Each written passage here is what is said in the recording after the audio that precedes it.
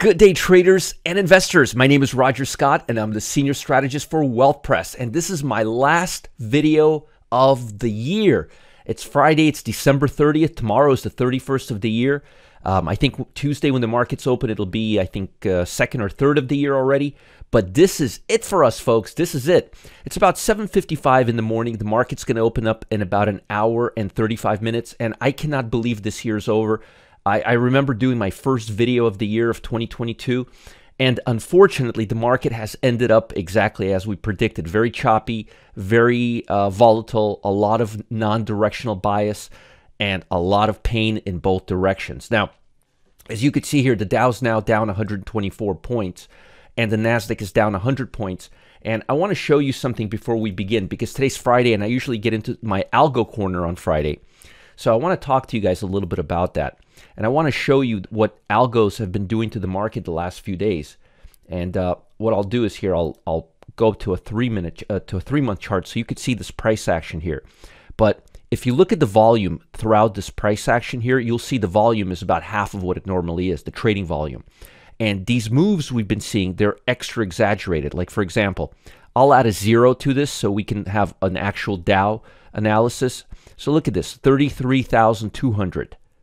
32,600. So we're talking 33,100 to 32,500, 600 points a day.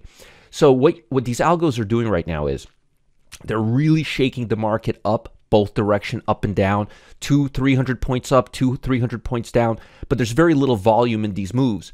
And what these algos are doing, and this is where I want to be really clear with you, they're trying to shake you out of your stops. They're trying to shake the retail traders out of their position.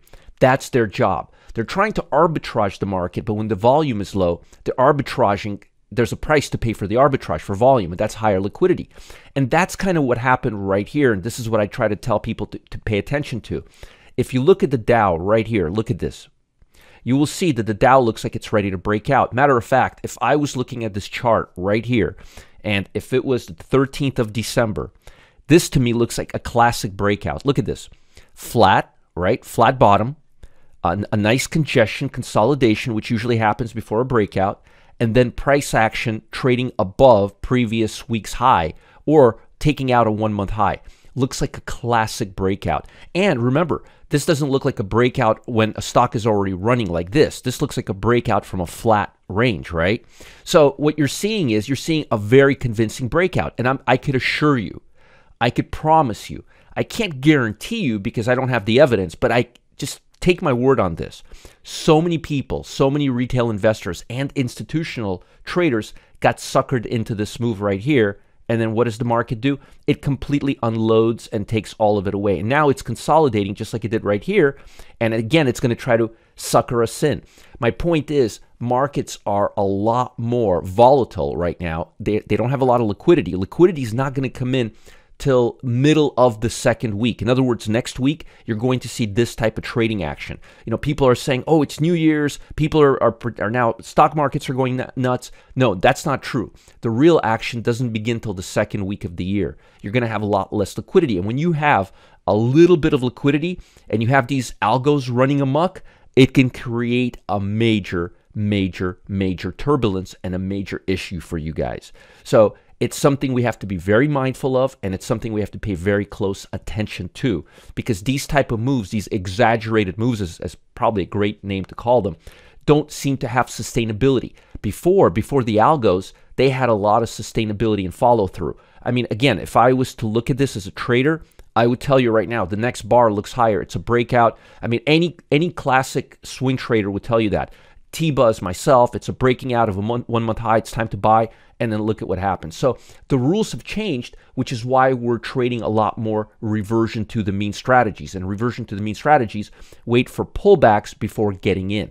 So to give you an example of a reversion to the mean, let me show you what I mean.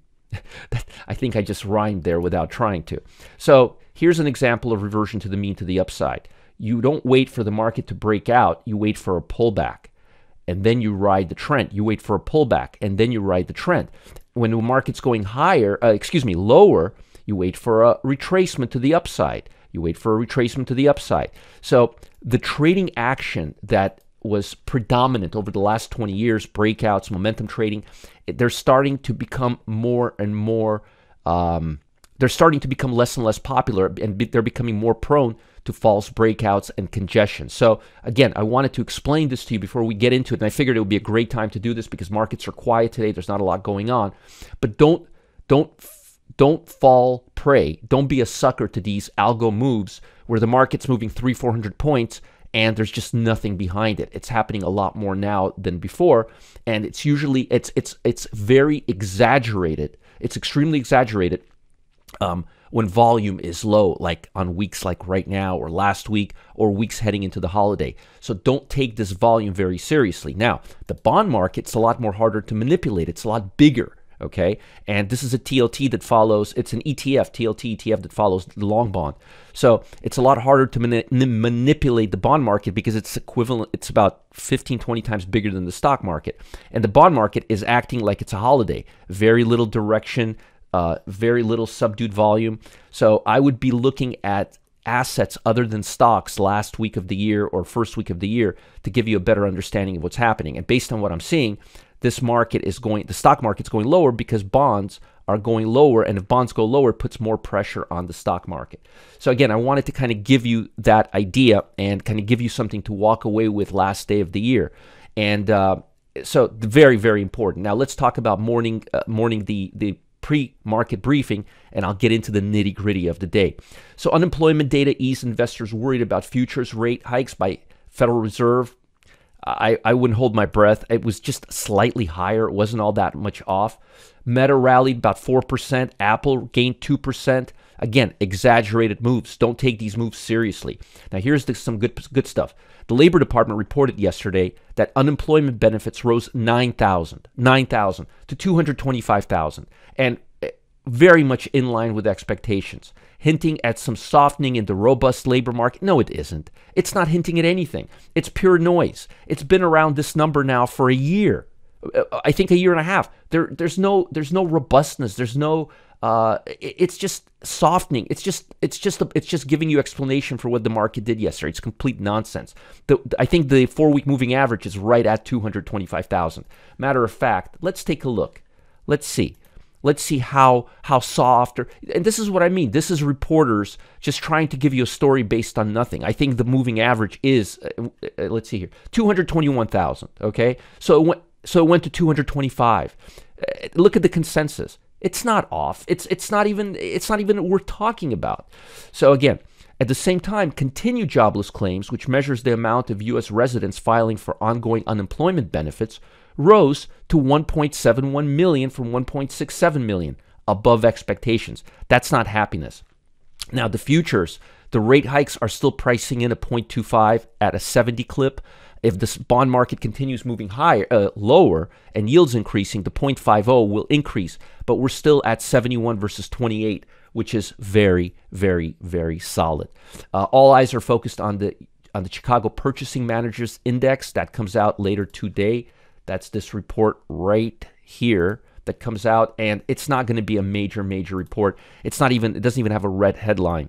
So it's not a major factor in the market, but with low volatility, you never know how things happen or work out today, especially with these algos hunting for arbitrage opportunities. So Eurex is down 0.75 for the final day of the year. Industrial tech stocks giving up some of the previous session's sharp gains. Remember, they open up after us, and they gave up the gains.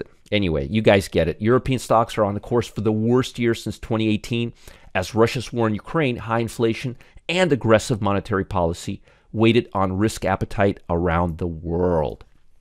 China closed higher as market participants look to end the year on an optimistic note. Yeah, don't hold your breath. However, the Chinese benchmark ended the year down 15% after antivirus controls and a crackdown on corporate debt weighted on the world's second largest economy. And we don't really know what's going on with their COVID cases, but we do know that U.S. and Italy and other countries are not letting China in without a COVID test. So they're not trusting this data.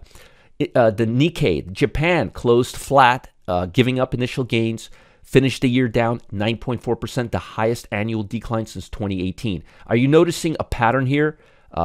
China's down, Japan is down. There's no major earnings today. There's no major headlines today because it's the last day of the trading year. Now, I want to show you guys something. Yesterday, the markets rallied really hard, right? Like 300 points. Only 44 stocks are making 20-day breakouts. 44 stocks. A good amount is 200, 300, 400. You got 44. That's nothing. That's noise. And that's why I'm saying these moves are exaggerated. There's just not a lot of stuff going on. So I wouldn't be holding my breath for major moves. The bond market is not going against the trend. It's still lower and it's still below the 50-day. Let me make sure that's a 50. Yeah, make sure it is. And it's below the 50-day moving average. That tells me that the sentiment is still relatively bearish. Now, sectors, very important. Healthcare. Remember I told you last year that healthcare was going to be the #1 sector? That healthcare was going to close the year best? Guess what the #1 sector is? Healthcare. I told you a year ago. Industrial, mostly war stocks. And energy's coming back. And consumer staples too, and then some financials. Stick to healthcare, industrial, energy, and consumer staples for now. Maybe a little bit of utilities. Otherwise, I wouldn't be a buyer of any of these other sectors, unless you're doing swing trading for very short-term moves. In terms of what stocks are leading, I wanted to show you this.